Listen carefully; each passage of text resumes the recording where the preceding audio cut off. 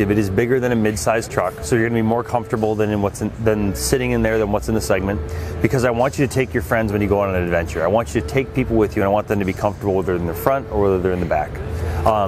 From a competitor, it's really interesting because I think more people will come to this from premium vehicles that aren't in the truck space than they'll come from the existing trucks. I think they'll come from sports cars. I think they'll come from areas where the existing truck market, with these large vehicles that ride like they're meant to carry packages, meant to have payload. They're nice, they're great products, they sell a ton of them, but from an on-road perspective, we're very different. Yeah, we'll start with the front.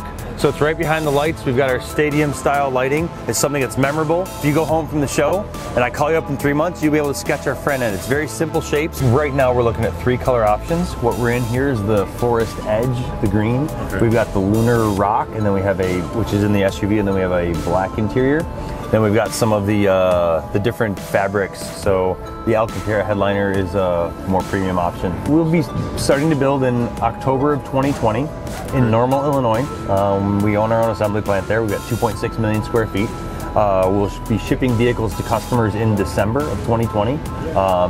It is on a pre-order by vehicle variant.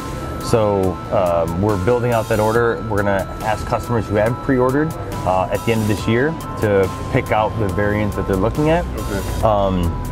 And then we'll start building as many trim options as we can and shipping them as quickly as possible. So there's like 2 LiDAR, decent number. It's somewhere around like, I think 18 cameras. What we have is hardware that is level 3 upgradable from a software side, and we'd launch with a version of a level 2, on highway.